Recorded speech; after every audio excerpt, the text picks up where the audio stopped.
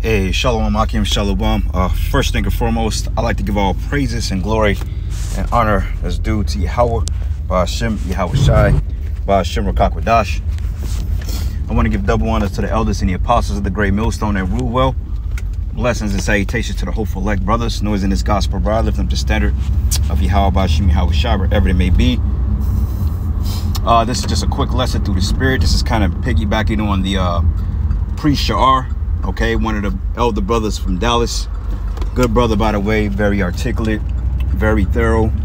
You know, very, very good brother, man. Very highly of that brother through the spirit, man. But I want to piggyback on what he was saying about the reset button being best for Jake. Okay, because brother made various points in the video alluding to why niggas need to be reset. Okay, why niggas need to be outed. And one thing he stood out was he mentioned about the bitch assness of Jake. Okay, because when you come into this knowledge and wisdom and understanding, I always mention it, and I will echo this statement again. You meet the worst Israelites and you meet the best Israelites. Oftentimes you gravitate more towards the righteous Israelites, but you seem to come across more wicked Israelites than righteous, man. Okay, because we understand that the scriptures say not all men received is saved. Okay, so you have a lot of men in this thing that claim to be righteous or that appear to be righteous, but yet they have nefarious motives, man. And what I mean by that is teaching false doctrine.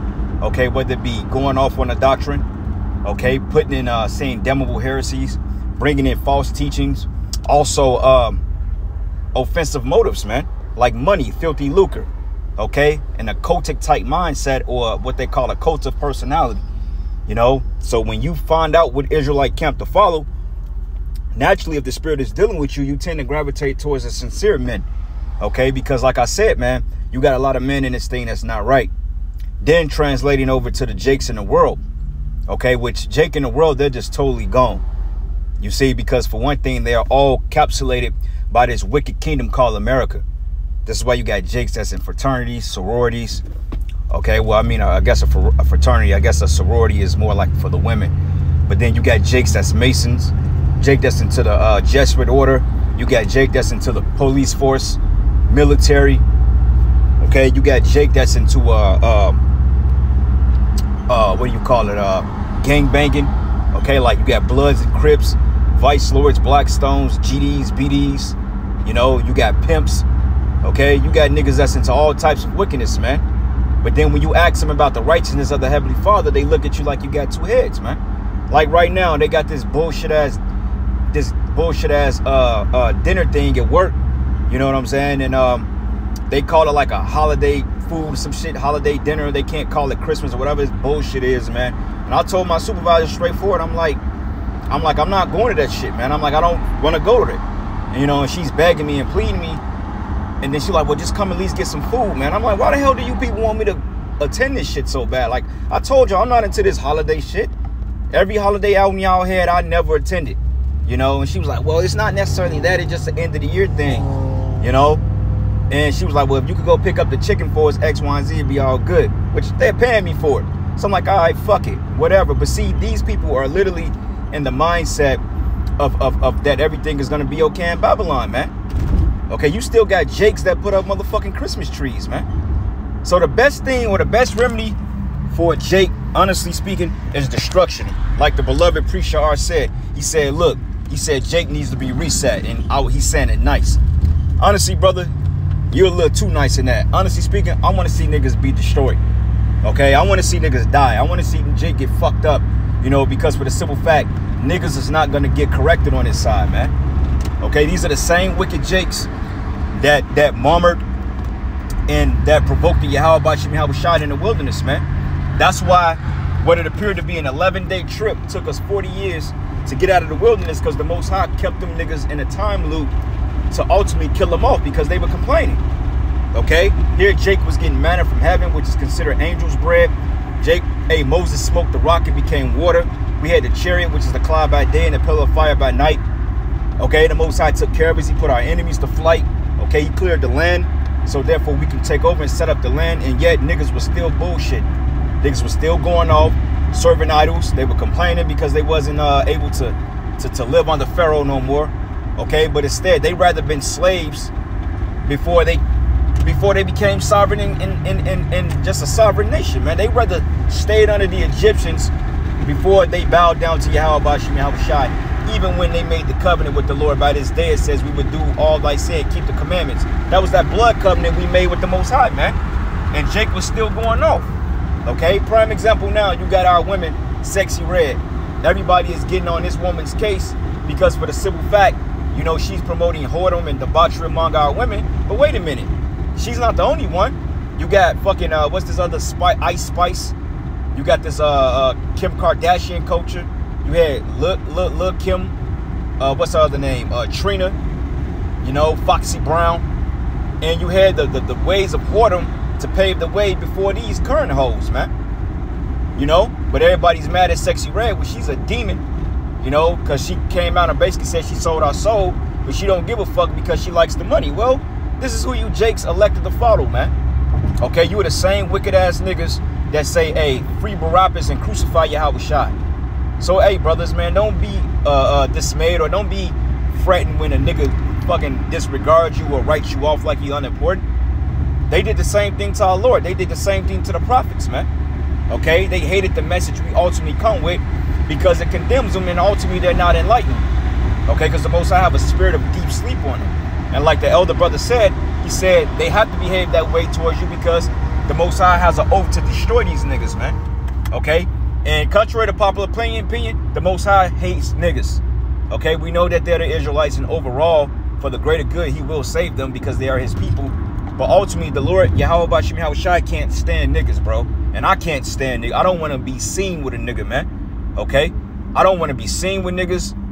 I don't want to live around niggas. I don't want to even work around niggas for real because it's nothing but confusion. It ain't nothing but full of vain opinions, complaints, you know, disrespect, haughtiness, proud behavior, and just a lot of lewdness, man. And the shit gets old. So, hey, I'm with the preacher R. I'm ready to see you niggas get put down, man. Because Yahweh Bashim Yahweh Shai has a judgment so impeccable that's getting ready to hit America to the point you niggas are gonna question your very fucking existence, man. And good for you. All right? Because like I said, man, you meet some of the worst niggas in this truth. Okay? And me personally, I've met some horrible Israelites. I've seen some horrible Israelites. Niggas that I wouldn't even want to be seen in the same vicinity of, man.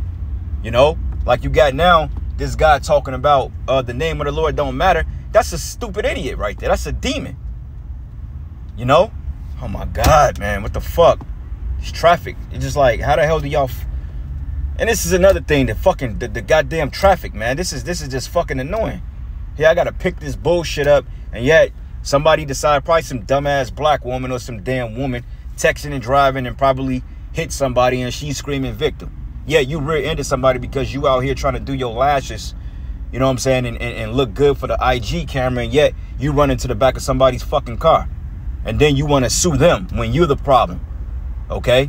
This place got to go. And this is why the Lord said, man, this generation by no means should pass away into having an earth pass away, man. All right? So anyway, I got a couple of precepts real quick, nothing too long. But this is the book of Jeremiah 11. And I'm going to start at verses 14. Matter of fact, let's start at verses 12. It says, then shall the cities of Judah and the inhabitants of Jerusalem go and cry unto the gods whom they offer incense. And when you look at Jake, they worship Saturnalia. Okay, they worship Thanksgiving. You know, the 4th of July. They worship themselves. You got Jake that's still prescribing that the black woman is fucking God, which I don't know how they get that from. Okay, you got people that say that life starts with the woman. Jake worships all type of things. They worship themselves. Like, I see a lot of videos, man. Like, I think it's this nigga that go by the name Daylight. He's supposed to be like some type of woke consciousness Jake cat with all these different philosophies about how to reach self-greatness. But yet your black ass is still in here in America, man. Still eating GMO foods. You're still subject to taxes, rent. Okay, you got baby mama drama. But yet you niggas are talking about a higher consciousness when you can't even free yourselves from your captivity. So it's all folly, man. And this is why the Most High is getting ready to wipe the slate clean. A world without niggas is needed, man. Okay? And I've seen that firsthand. A world without niggas.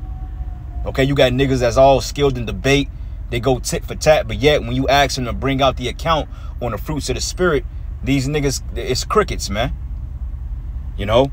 But anyway, and it says here, but they should not save them at all in the time of their trouble. So when you call on Jesus Christ, Allah, you call on your black woman as a God, when all hell break loose, the Lord said, call upon those names. According to Judges 10 and 13, the Lord said, call upon those names, man.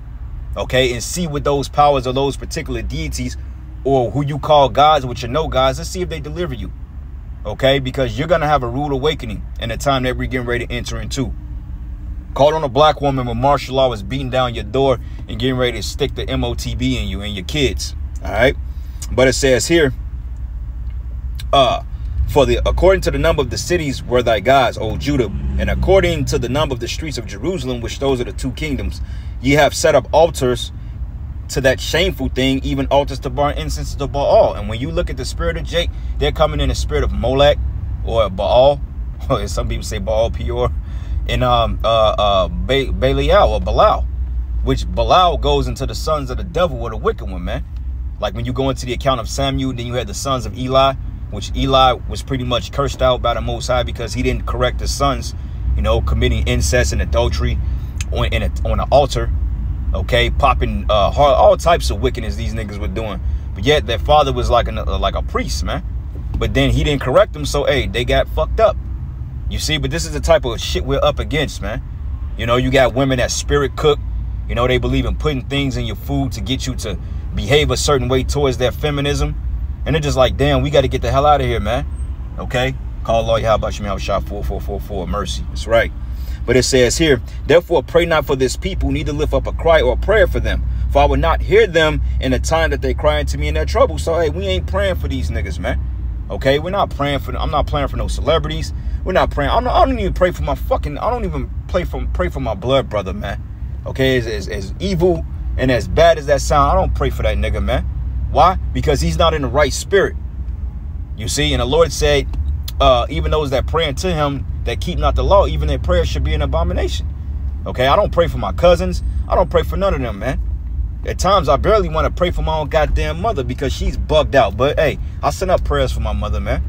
You know, that the Lord correct her. But at the end of the day, it's not up to me. You could pray 1,000 times for these people. If the Most High is seek to destroy or have a hell bent on destroying these people, your prayers is really falling on deaf ears, man. So that's why sincere prayers go out to the brotherhood, to the sincere men and women that's in this thing, you know, and the men and the women that's truly a helping to you. How about you, how was shot? But for the other you, fuck you, man. Okay, we don't give a damn about the rest of you tribes, man. And we don't really give a damn about the rest of you niggas in these other camps too. But we do exercise turn the other cheek, loving our fellow Israelite brother, because we will salute you and we will deal with you if you are sincere and genuine. But if you're going to be on some bullshit, then the hell with you, man. Okay? I got one more precept and I'm going to end it. The point is being made. This is the book of Luke 10, and I'm going to start at verses...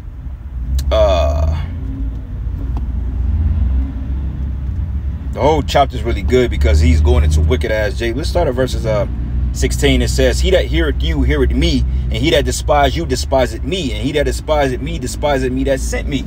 So when you got a Jake, or, you know, a lot of times you women, a lot of times our women claim to believe in a God, but yet you're coming in the name, in the pure holy name of the Lord, but yet they don't still follow you, or they totally negate your advice or your judgment, man. But yet they claim to be in the Most High. But yet we just read in 16, he that heareth you, heareth me. So we're coming in a voice of Yahweh Shai, man. Because Yahweh Shai is not physically on the planet Earth to speak to you people. So who else is next up? The prophets, man. Okay, the men of the Lord. So if we have the voice of Yahweh Bashim Yahweh Shai, you got to hearken into it. But see, Jake didn't ever take the prophets serious because they were just men. Okay, Jake wanted a sign from the Most High himself. But yet when the Most High showed himself, Jake was bitching up, man. They was afraid. Okay, because they couldn't deal with the power that the Lord showed. You know? So it says here, he that heareth you, heareth me, and he that despises you, despiseth me, and he that despiseth me, despiseth him that sent me. So that's the point, man. So if they despise us, they despise Yahweh Shai. Period. Because it was a debate. I won't say a debate, but there was a discussion between a group of men and women about a couple of weeks ago.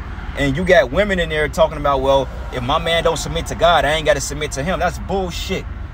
Okay, if you go in the book of, I believe it was, what was it, Esther, if I'm not mistaken. It may have been Esther or, not Ruth, but it went back into Vashti. Okay, she was she could have been a nigger woman, who knows? But it was during the time of, I believe it was I think it was the Persian king, if I'm not mistaken, Salakia. Got to go back over that history. But basically, she defied the king by not beckoning to his order. So he put a decree out that every woman should submit to her husband, whether he be rich or poor, small or great. So all that bullshit about I'm going to submit to Yahweh and not my man, you out your mind, because the Lord doesn't deal with this order. Okay? So anyway, I'm going to end it there, brothers, giving all praises and glory and honor that's due to Yahweh, Ba'ashim Yahweh Shai, Ba'ashim Rakakwadash. Double honors to the apostles and the elders of the great millstone, and rule well, and blessings and salutations to the hopeful elect. And with that, shalom.